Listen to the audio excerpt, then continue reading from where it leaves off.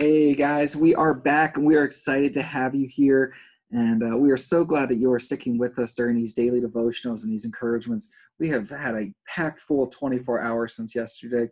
We're so excited for we had 3 people step up to send out cards. We have a ton of people that we have on our list to send out cards, so more the merrier. We thank you so much, ladies, for hearing God's word and saying, you know what, I want to be part of the ministry. I want to be part of the blessing others.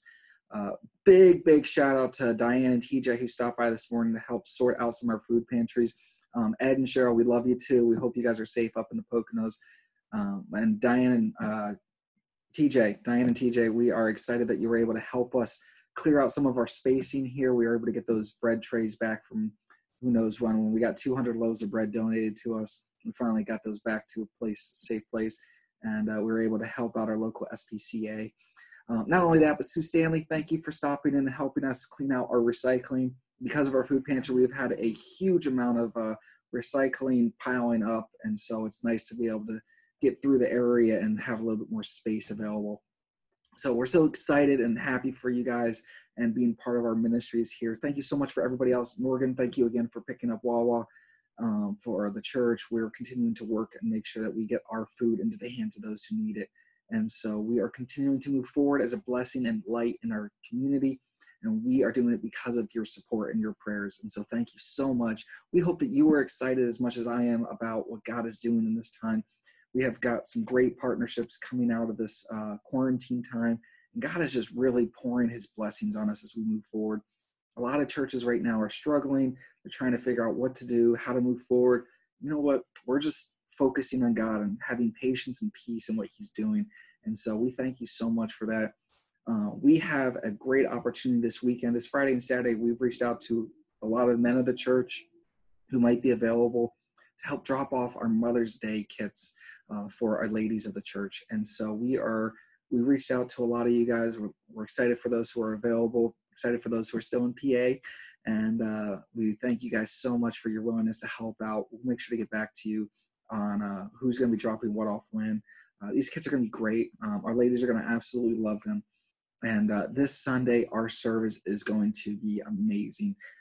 Out of all the services I've done with us so far, I am most excited for the service. We have a huge surprise, life-changing surprise coming out. And I don't want to spoil all the goodness, but it is going to be amazing. So I'm so excited for this weekend. So that's a couple of our things in a nutshell. I know we kind of save those updates for the end, but just too many good things not to share. And so we are still moving forward. We are still lifting up our faith and our confidence to the Lord. And so he is continuing to bless us in so many ways. It's hard to even imagine how great God is and how he lines up just the right pieces at the right time. And he just continues to flex his muscle so that we can be in amazement of his glory and his strength. And speaking of God, we are continuing our encouragement in Psalms. So we're going to jump over to Psalms so that you can join us in this. Psalms 41, I read the first verse and I was like, yes, that's it. Blessed are those who have regard for the weak. The Lord delivers them in times of trouble. Man, if I was a little bit more crazy, I'd get that tattooed on my body somewhere. Like, that is so good. Blessed are those who have regard for the weak, and the Lord delivers them in times of trouble. I mean, is that not what's going on today? Like, we're talking like a ridiculous amount of time has passed, and yet God's word is still true. The Lord protects and preserves them. They are counted among the blessed in the land. We are truly blessed because of your support and your assistance and help in this time of need. He does not give them over to desires of their foes. The people that would say churches should close, that churches aren't important, that churches are irrelevant. God does not let our church be in that category because we are very much impacting, loving on our community. And we have so many great things that God is doing and inspiring and creating in us a desire to seek after him. The Lord sustains them on their sickbed and restores them from their bed of illness. Right, Chris? Yes, God is good. He heals those who are sick and those that are hurting. And he restores them from their illnesses. I said, have mercy on me, Lord. Heal me, for I have sinned against you. My enemies say of... Oh, I think I lost this. Sorry about that. Got a little too excited there and things started moving around. All right. I said, have mercy on me, Lord. Heal me, for I have sinned against you. This is when you start getting so tired. You don't even worry about the typos or mistakes. My enemies say of me in malice, when will he die and his name perish? When will the church close and we can put up a McDonald's there? When will that building be sold for housing? When will they go away and not continue meeting? That's what our enemies are saying. When one of them comes to see me, he speaks falsely while his heart gathers slander. When he goes out and spreads it around, all my enemies whisper together against me. They imagine the worst for me, saying, a vile disease has afflicted him. He will never get up from the place where he lives. Even my close friend, someone I trusted, one who shared my bread, has turned against me.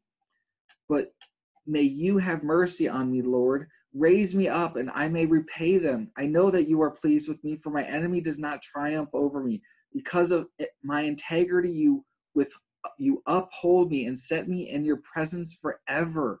Not just this life, but forever and ever and ever.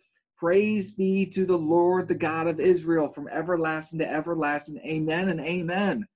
Like, that's just not one amen, that's two amens. Like, he was stoked. We should be stoked that God protects us from our enemies, that God continues to provide, that God is a God of love and protection and continues to call people to him, continues to help marriages grow closer, continues to fix families in dark times. We should be shouting out to praise for God. He is so good, and he continues to strengthen us in these times. He continues to move all of our parts so that we can do something great for our community. We are in such a beautiful time as this because under the pressure of the quarantine, under the challenges and the stress, we will come out stronger. We will come out better and more faithful than what we went into it. And God will use this season in our lives to remind us of his faithfulness and his goodness. He will draw us closer to one another as we continue to send out cards and reach out to each other and send messages to one another and to continue to build friendships that are not just, oh, that's my church acquaintance. No, that's my brother and sister in Christ. That's what we talked about. That's redemption of cross. It allows us to be adopted into his family. And that's the beauty of what we're doing here. And I am so excited for this. I hope you're excited for this. We have so many great things going on. And I cannot tell you, every week, God reveals more and more of how good he is. And he continues to allow us to move forward in all things. And these are exciting times as we continue to trust in him. We continue to allow God to continue to bless us through our food donations and our food pickups and our online giving, and even Smile.Amazon. We haven't got our first check in yet, but how good is it that we are able to get money from people buying stuff on Amazon? Like, that is amazing that Amazon would give us money because we bought through them with our names tied to it. Not only that, but we have our card fundraiser. Sorry the flyer hasn't gone out yet, but we are taking your names. We will have you registered. There's a couple different options that you can pick between the different cards, so you can get the one that best suits you. And we will try to get that information out to you before the end of this week. And we'll be having the fundraiser for 1 week only so that we can order them, and they'll be here within 2 weeks. Quarantine's not going anywhere for now, but it doesn't mean we can't love our neighbors. And that sometimes that's just by sending a card, we can love on them.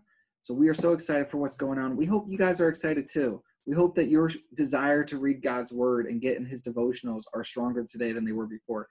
And man, God is good. I hope that you would count the blessings of his goodness and that you'll continue to seek him in all that happens and all that you do. Look for God in the details, and you will never be disappointed. For God is faithful, and he's caring, and he's just, and he's with us always. So we love you. We care about you. We hope that you're doing well. Stay clean and stay connected. Till next time.